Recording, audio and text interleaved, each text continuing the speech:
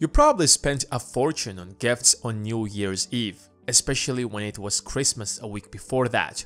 How do I know that? Well, Americans on average spend over $1,000 on gifts, goodies, and travel.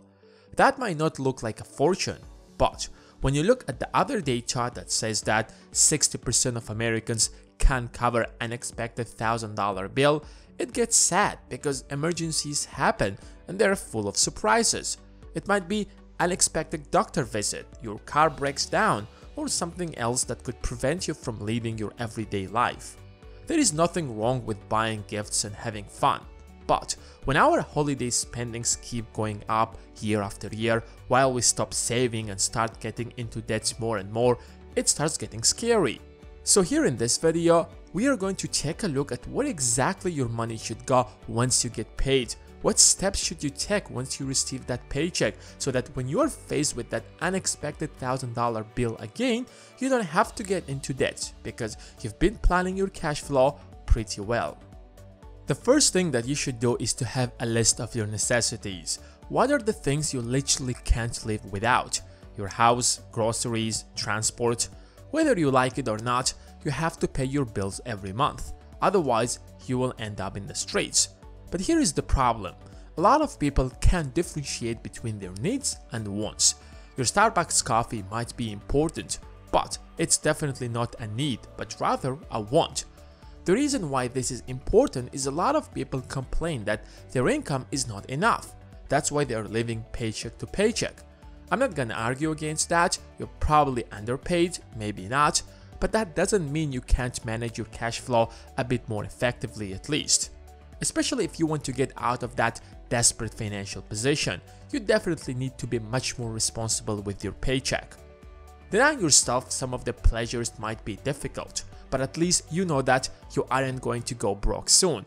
You don't have to spend every penny in your pocket to make it till the next of the month. Once you're done with that, you should start building your emergency fund. A lot of people would say that you should have at least $1,000 or maybe even a few $1,000s in case if things go south. And they have a point, that makes sense. But I don't like complicating things. Your emergency fund should be your savings fund as well. Before you throw at me your angry comments, let me explain. Here's how it's supposed to work. Once you're done with the first step, you should have a clear idea of how much exactly you need to live decently. Take that amount and multiply it by 6. That's your number. That's how much your emergency fund should have at any point.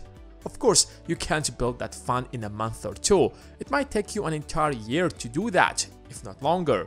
There isn't an exact percentage of your income you should allocate to that, because it will highly depend on your income. If you're hardly making enough to make it till the end of the month, you might consider a smaller percentage. If you're making much more than you possibly need, then you probably should build your emergency fund much faster. Maybe you should not be having an emergency fund at all because you're hardly making ends meet. What's the point of saving money when you barely pay your rent? In this case, you should forget about this fund and focus on increasing your income first. It might not be easy, but there are plenty of ways to do that. When you have multiple accounts to save money, it starts consuming a lot of time, which means you probably won't stick to it.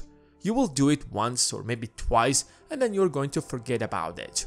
That's why I do my best to simplify everything as much as possible. And secondly, there is no point in saving a lot of money. You gotta do something with that money to keep it growing. But let's not get ahead of us. We'll talk about that in a moment. But before you build your emergency fund, make sure to pay your debts first, especially high interest debts. Borrowing money isn't cheap, especially borrowing for short-term periods. I'm a big fan of using credit cards to pay the bills, but only if you know that you can close your balance at the end of the month. That way, you're not just paying your bills, but also building your credit score. However, if you end up paying interest on your debts, then that's insane. Imagine working so hard to make $1,000 and then spend 20% of it to cover your credit card interest. I've never paid a dime in credit card interest in my entire life, and I would suggest you to do the same. But if you already have high interest debts on your shoulders, before you even save a dime, make sure to pay them all as soon as you can. Now let's move to my favorite part, entertainment. This is the part where you initially plan to spend the least amount of money but end up splurging most of your income. Come on, be honest about that. How many times did it happen? It happens every single time. No matter how disciplined you think you are going to be, most of you won't be able to spend the entire month without spending on entertainment. It's just part of life. Hanging out with friends, going to a bar at night, or going for a movie with your homies is just part of modern life. Just a little advice, never ever go into debt for entertainment. No matter how badly you want that, borrowing money to have fun is the dumbest financial decision you will ever make. You can somehow justify your student debt, mortgage, rent, or any other necessity, but not entertainment. So for God's sake, do not disappoint me. Let's try to be a little bit more specific. What do we mean by entertainment? I consider entertainment anything else that's not considered as a necessity.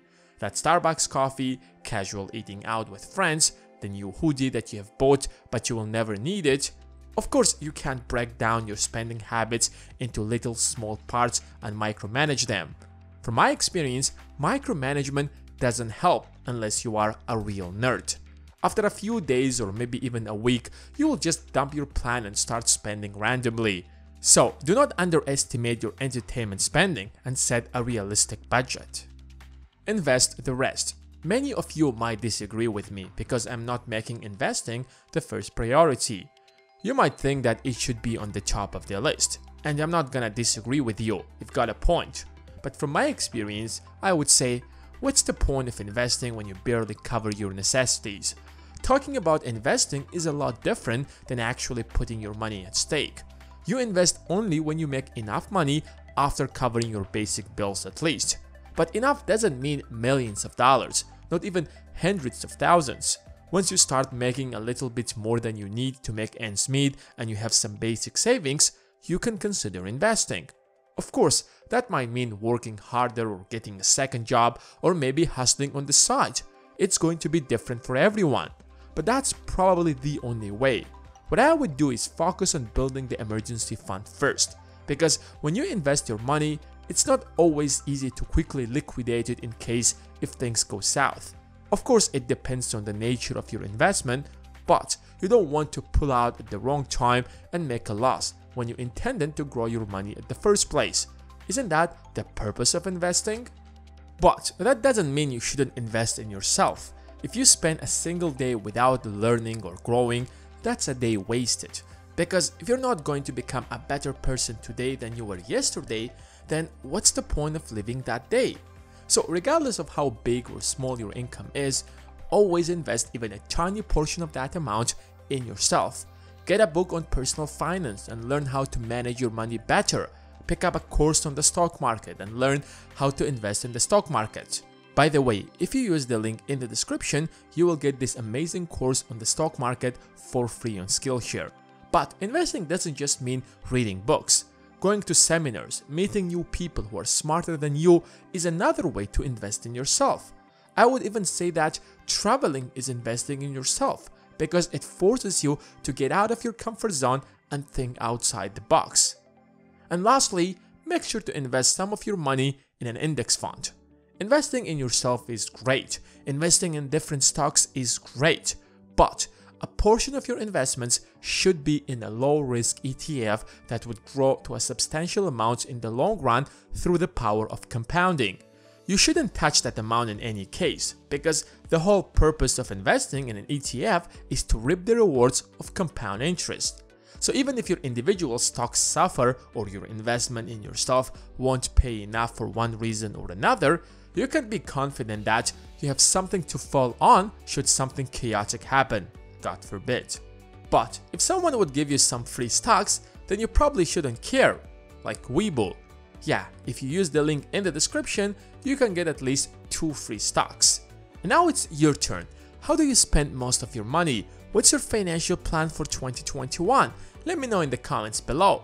And as always, give this video the thumbs up that it deserves, and of course, subscribe and turn on your notifications. Thanks for watching, and until next time.